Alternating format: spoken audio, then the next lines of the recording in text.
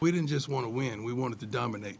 In the first half, we weren't dominant. In the second half, we got it together, and we began to dominate. But we wanted to really impose our will because the whole theme of the week was it's personal.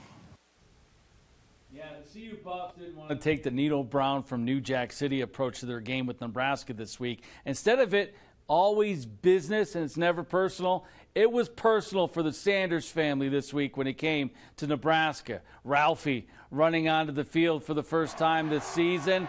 Coach Prime making his debut in Boulder's friends came out to support him. Former Broncos great Shannon Sharp. Stephen A. Smith was in the house, and the playmaker, Michael Irving. The defense, they came to play today. Jeff Sims having trouble with the snap. Jordan Dominic gets his mitts on the football. It would lead to a field goal. Then we have some 7-on-7 crime. Sims, his pass picked by Cameron Silmon Craig, number 7 for the Buffs. And the Buffs would capitalize off the turnover. Shedeur Sanders up top to Tarvish Dawson Jr. And just like that, the Buffs were up 10-0.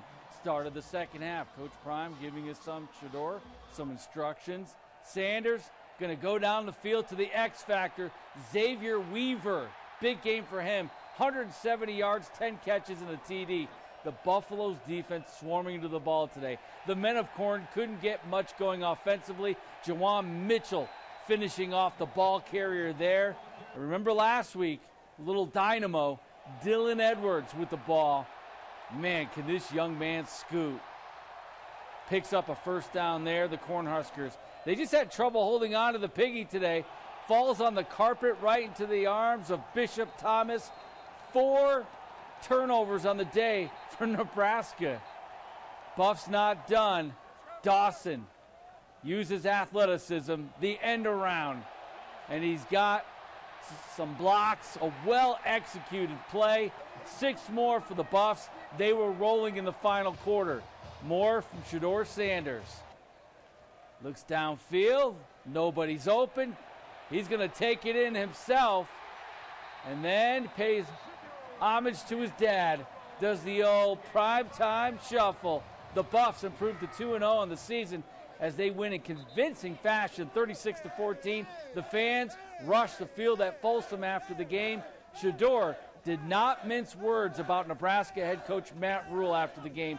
He was not happy about some of the things Rule said indirectly about his father in the offseason. The coach said a lot of things about my pops, about the program, but now that he want to act nice, I don't respect that because you hating on another man. You shouldn't do that. So it was just all respect was gone for them in their program. One of the funniest moments in the darn game after Shedeur took his helmet off after he made the tremendous scramble. It was like a Heisman-type play. And I went over and said, you cannot do that. You cannot take your helmet off.